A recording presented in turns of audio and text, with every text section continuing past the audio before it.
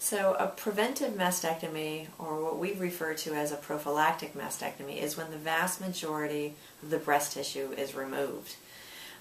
When we perform prophylactic mastectomies now, we are able to save the vast majority, if not all, of the skin. We call that a total skin-sparing or nipple-sparing mastectomy. So that the appearance of the breast, of the new formed breast, is optimized. One of the main reasons that we perform prophylactic mastectomies or preventive mastectomies is that a woman can carry a gene mutation.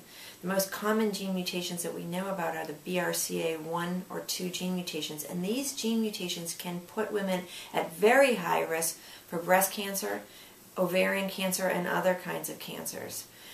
For women who carry BRCA gene mutation, they can have up to an 87% lifetime risk of breast cancer and up to a 44% lifetime risk of ovarian cancer. So when we perform prophylactic mastectomies on these women, we drastically reduce their risk of breast cancer. People often ask, how do I know if I'm at a high risk for breast cancer? And one thing that can be a clue can be your family history. So if your family history on either the mother or the father's side shows women that have had early or premenopausal breast cancer, triple negative breast cancer, meaning not containing the estrogen or progesterone or HER2 receptors, family members that have had ovarian cancer, men in the family that have had breast cancer, or multiple family members that have had breast cancer and or ovarian cancer, even if they're older, but clustered on one side of the family. Those are the type of patients that would meet the criteria just based on their family history for genetic testing. So at Penn State, we have a wonderful genetics program and high-risk program.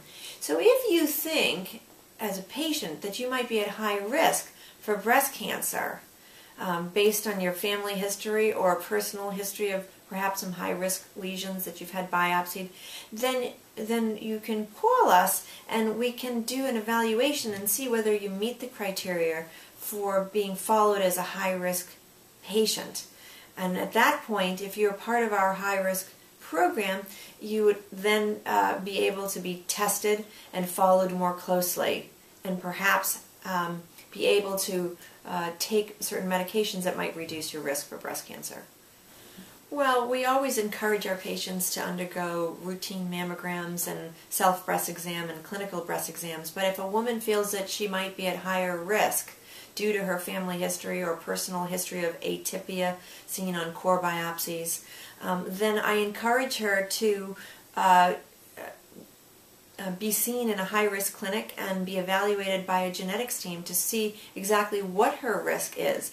And if her risk is quite high, as that what we see with patients that carry a gene mutation, then she may want to entertain the possibility of preventive or prophylactic mastectomies. We have wonderful ways to reconstruct the breast so that it can look very similar to what you have, what the patient has before she has the surgery.